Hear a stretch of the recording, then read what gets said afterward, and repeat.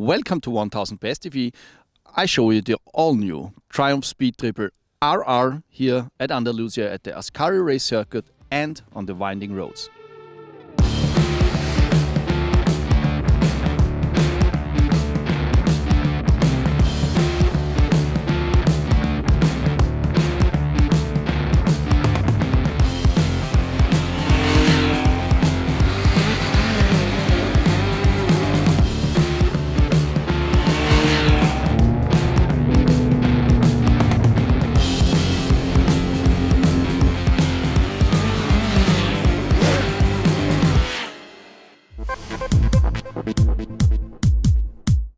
With its elegant round headlight, the Triumph Speed Triple RR looks like a distinguished gentleman racer. But even on the first straight, the noble piece pulls your arms out. The new motorcycle from Triumph is better approached with respect. We rode the new RR in November 2021 in Spain's south. On the test ride, we started with a cool temperature country road ride and enjoyed the wild curves from the Ascari Race Circuit in the afternoon. The super sports bike is based on the Triumph Speed Triple RS naked bike and can be recognized by its distinctive front end and RR lettering. The name of the new motorcycle may be a bit confusing.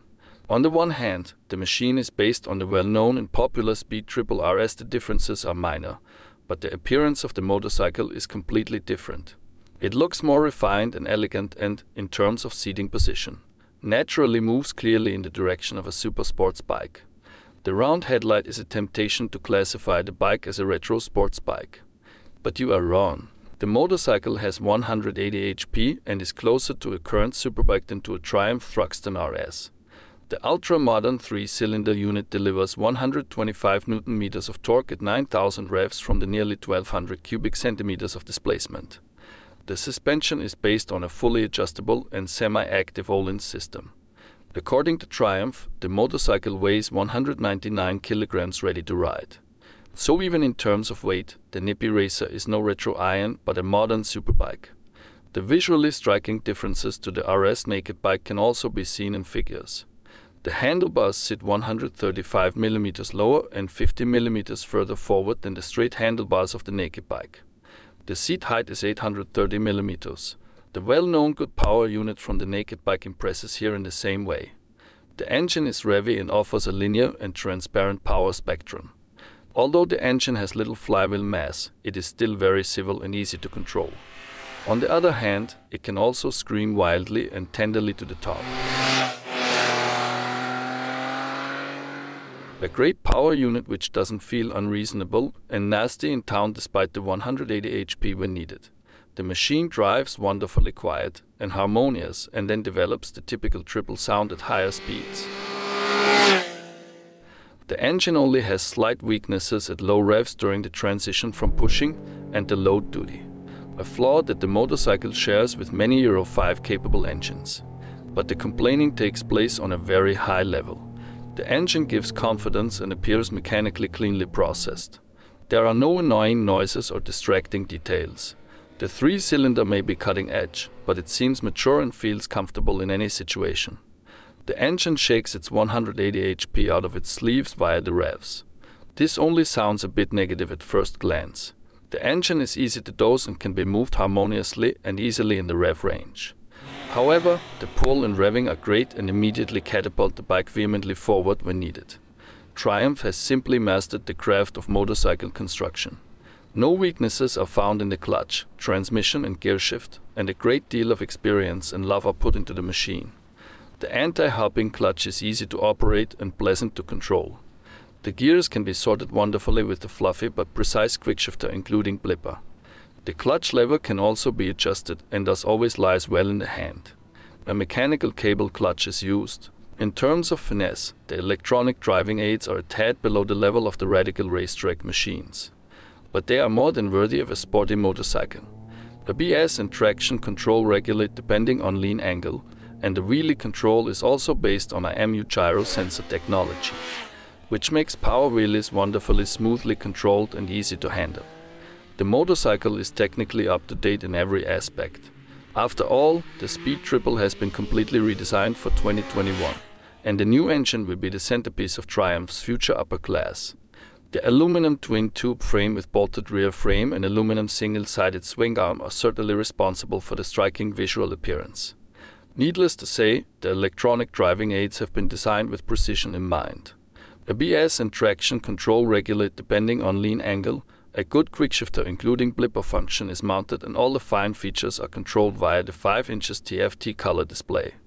The front brake feels good in the hand, is adjustable in grip width but also in the gear ratio. The motorcycle comes with full LED lighting in the showroom. Especially from the front, the Speed RRR with the distinctive single headlight including daytime running lights makes a great appearance. The new motorcycle stands up well aerodynamically. The windshield is flat and compact in size, but the airflow is precise and you don't get any unpleasant turbulence. You are protected but not isolated and feel very comfortable up to a speed of 160 km with a slightly ducked upper body. Even after a long day in the saddle, shoulders, neck and arms feel good. The seating position is not quite as radical as on the current Supersport bikes and also better resolved than on a Thruxton RS. The bike feels very light and playful and the knee fit is very compact. On the country road, everything was wonderful. On the track, it was a little hard to protect the body from the insane braking forces. With the thighs and knees one found less support than usual on Supersport bikes and thus had to absorb more forces via the arms in the braking zones. But prospective buyers can assume that track days with the bike are a lot of fun and the handling, including ride comfort, is better than the ultra cool looks would suggest. The seat is well proportioned and upholstered for practical use. The knee angle can be described as tolerable. With larger shoes, you might get space problems with the left heel every now and then. During the test ride, the Triumph impressed with a really well-designed chassis. On the one hand, the bike is light and playful, but it does not show any nervous tendencies. Tight turns succeed just as easily as long and fast radii. You can tell that it was made for real life out there. Even at low revs, you can easily master tricky passages, and at the top, the pretty motorcycle becomes a very sporty machine. The straddle between comfort, handling and stability has been achieved very well thanks to the electronic chassis.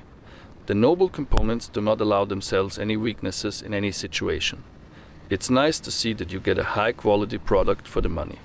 The machine brakes brutally and remains stable on course thanks to great ABS and fine Öhlins parts.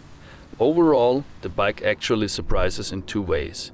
On the one hand, it rides more easily, comfortably and playfully than its extravagant looks would suggest. On the other hand, you can pull the cable really seriously with it on the racetrack and forget the retro look from the headlight very quickly. I am sure that many prospective buyers will feel the same way about this positive surprise. New is the electronic suspension from Öhlins. Here one sets on the current 2.0 version, which has already proven itself in other high-priced supersports.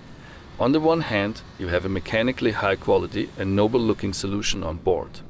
On the other hand, the electronic suspension better manages the balancing act between ride comfort and sporty precision. As is well known, the chassis is adjusted to the current driving condition while driving. The system gets access to the data of the IMU. Lean angle, speed, gear, throttle position and brake data are thus known. The chassis can basically be delivered with a reasonably soft and accessible setup. In the braking zone, for example, the damping at the front is automatically turned down while the rear is made stiffer during acceleration. The algorithms behind this are of course much more complex, but the principles are clear. In every riding position, the suspension has the setup that the Öhlins and Triumph engineers consider correct, and the respective compromise is significantly smaller than before. If you don't want to trust this witchcraft, you can also operate the suspension in manual mode. Here, the suspension works exactly like a conventional mechanical suspension. This makes sense in a few situations, possibly on racetracks with a very simple layout including immaculate asphalt. But normal users rely on the 3 pre-installed setups and are wonderfully served by them. The bike has a good balance in both comfort and sport modes. So even in the comfortable setup, the line is hit and the tail does not sag. In sport mode, the bike becomes a tad nimbler in the turns and catches the apex just a little bit faster. On the Speed RRR sitting compared to the RS is more oriented towards the front wheel. So the handlebars are mounted lower and further forward. The footrests are mounted 15 mm higher and 26 mm further back. In addition, the fairing provides more stable aerodynamic conditions. The slim seat and tank combination have been retained, and thus the entire motorcycle looks very compact and active even with fairing. Incidentally, the Speed RRR is only 1 kilo heavier than the RS. The additional fairing and the electronic Öhlins suspension do add weight. But the headlight is lighter than the double headlight of the RS, and thus a total of only 1 kilogram is added to the scales. There is a lot of attention to detail in the Triumph Speed Triple 1200RR on the one hand. The motorcycle is very beautiful, but also very fast and technically well made. Triumph has built here very high quality components on the other hand, but also shown a lot of feeling for the needs of motorcyclists. The bike rides playfully easy and you quickly gain confidence. On the other hand, it is an adrenaline dispenser and gives a lot of pleasure during sporty rides. An incomparable motorcycle which has no rivals. Noble, elegant, fast but still pleasant in daily use. A great enrichment.